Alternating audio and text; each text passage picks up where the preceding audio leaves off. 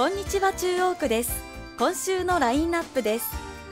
区内のイベントや出来事をお伝えするトピックスでは、第20回中央区ブーケ祭りと日本橋図書館の平和展示、今平和を思うの様子を、区政情報をお届けする中央ブックマークでは、参議院議員選挙について、特集は気軽にお出かけ通いの場。今回は浜町カフェをご紹介します。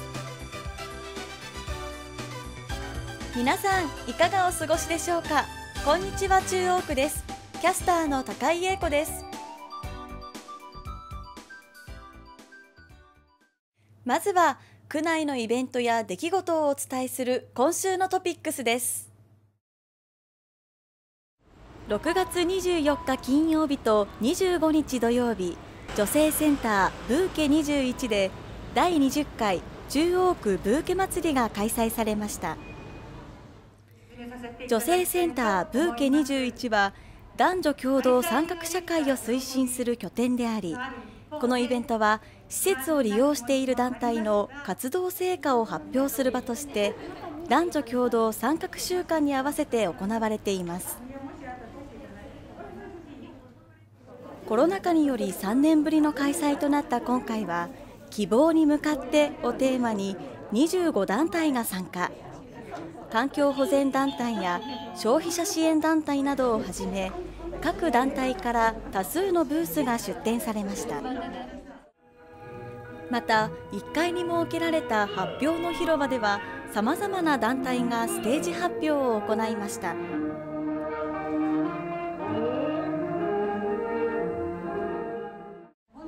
今回はイベント開催20回目の節目にあたり、映像で振り返るブーケ祭りの20年と題した実行委員会による発表もあり、職場で、地域で、家庭で働く方の活力となる2日間になりました。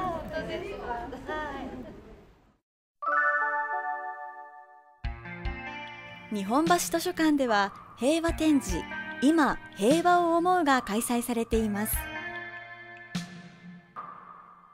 今年の8月15日は77回目の終戦記念日です。日常にある平和について見つめ直そうという意味を込め、今平和を思うというテーマのもと展示が企画されました。展示では自然や日常風景の写真集から平和をテーマにした絵本まで、さまざまな平和に関する本が展示されています。また昭和63年の中央区平和都市宣言をはじめ、区で行われている平和事業が紹介されているほか、区内の空襲被害、戦中・戦後の区民の生活など、当時を物語る写真や資料も展示されています。展示されている本は手に取って読むことができ、興味のあるものは借りることもできます。日本橋図書館の平和展示、今平和を思うは8月24日水曜日まで開催されています。どなたでもご覧いただけますので、この機会に平和について改めて考えてみてはいかがでしょうか。ここまで区内の話題を2つお伝えしました。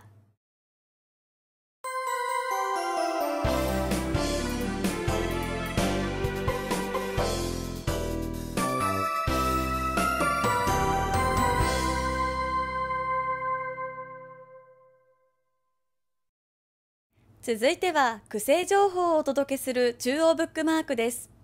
今回は参議院議員選挙についてです。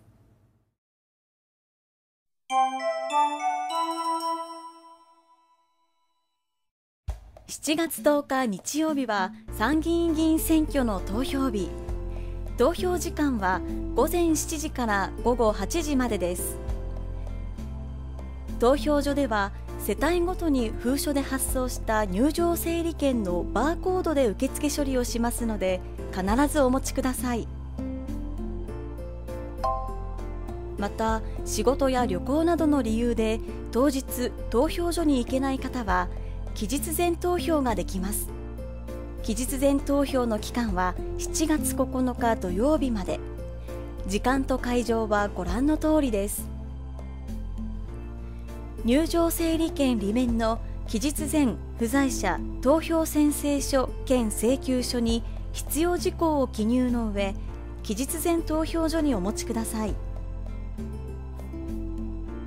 投票所と期日前投票所には感染症対策としてアルコール消毒液を設置。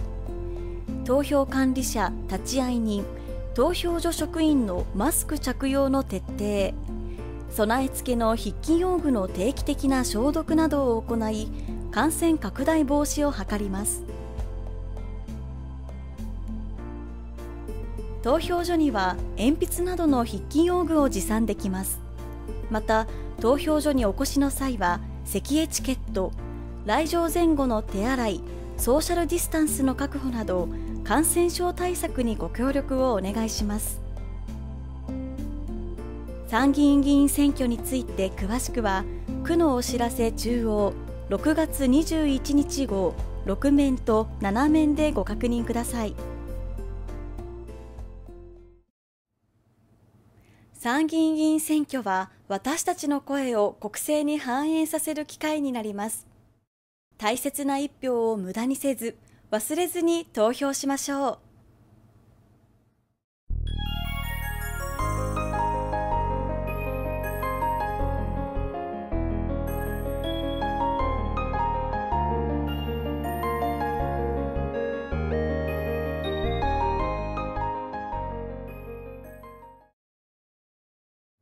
続いては特集です。高齢の方々がさまざまな活動を通して交流を深める高齢者通いの場。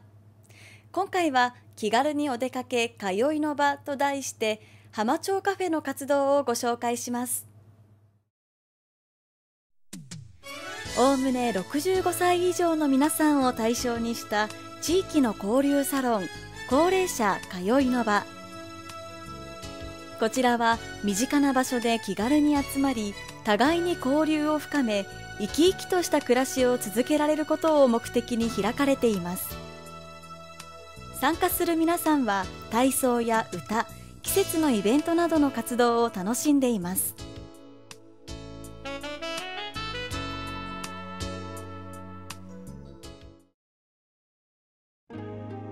浜町公園近くにある浜町メモリアルでは、第2、第4木曜日の午後1時30分から午後4時まで地域の方による浜町カフェが開かれています。誰でも遊びにおいでっていうほっこりと安らげる、そんなような通いの場の時間を作っている、カフェです。浜町カフェの皆さんは一言で言うとみんな優しい方たちです。で、優しくって、とても賑やかなね、ここに来たらほっこりで喜怒哀楽がはっきりしている方が多くって、それがとってもいいムードに毎回しているような人たちで、浜町カフェは元気に仲良く笑顔でという3つのルールで活動しています。活動時間は決まっていますが、入退場は自由。利用者の皆さんが楽しみたいときに楽しめるようになっています。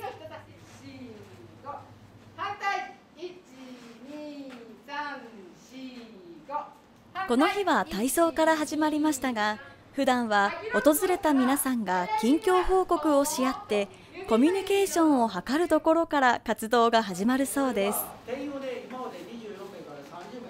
浜町カフェにはさまざまな方が訪れ、地域の情報を利用者の皆さんに伝えます。この日は近くの浜町敬老館の方が催し物のお知らせに訪れました。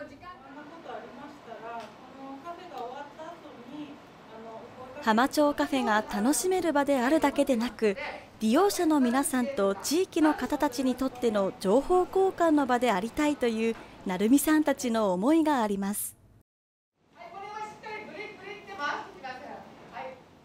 体操や脳トレで体が温まってきた皆さん。この日は利用者の方のリクエストで多かったボッチャを楽しみました。ボッチャはパラリンピックの正式種目で、もともと脳性麻痺の方などのために考案されたスポーツ。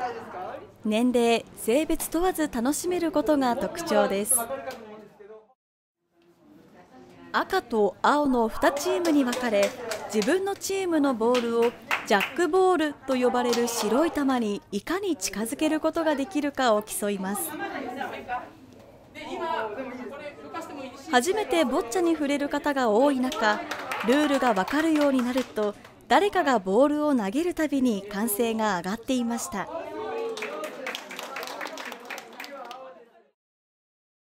お友達に誘われました。知ってる方も何人かいらっしゃって、皆さんいい方のようで感じがいいです。ちょっと寄ってみようかなっていう感じで入ってこられるっていう気軽さ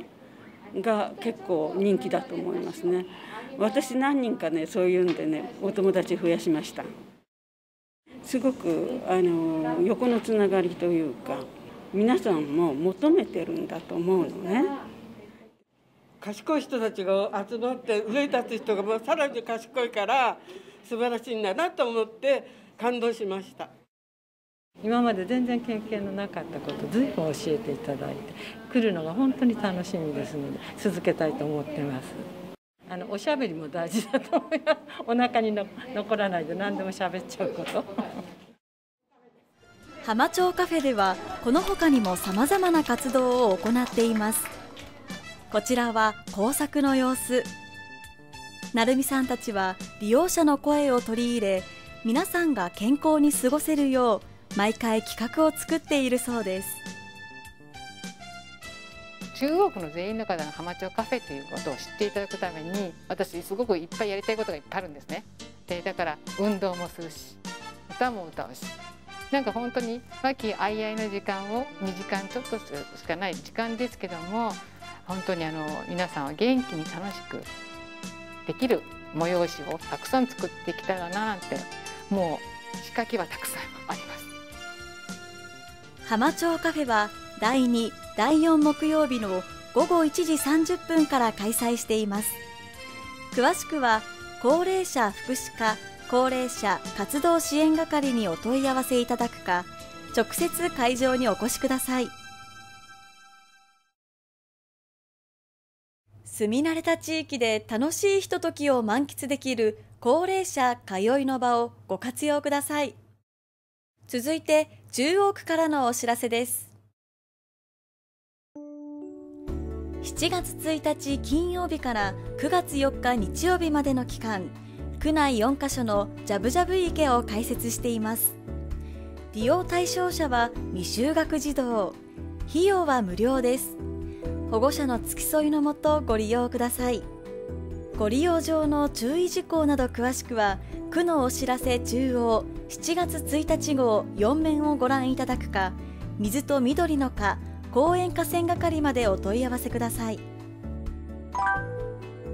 続いて新型コロナワクチン接種のお知らせです。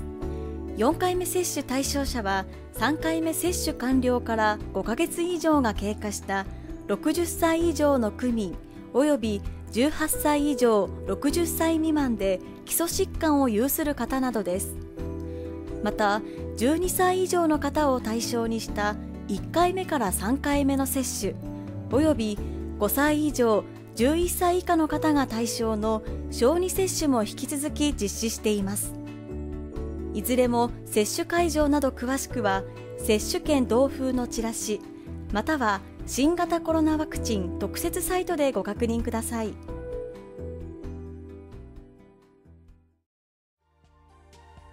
さてお伝えしてまいりましたこんにちは中央区です。今回はここまでです。